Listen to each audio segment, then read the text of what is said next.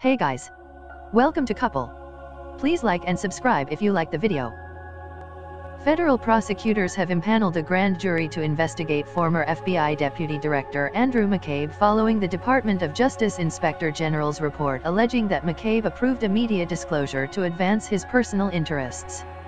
The Washington Post reported that the grand jury has summoned more than one witness and the case is still underway. It remains unclear who were summoned to testify. The existence of the panel indicates that the authorities are treating McCabe's actions during his time at the FBI seriously and may even press charges if sufficient evidence is found.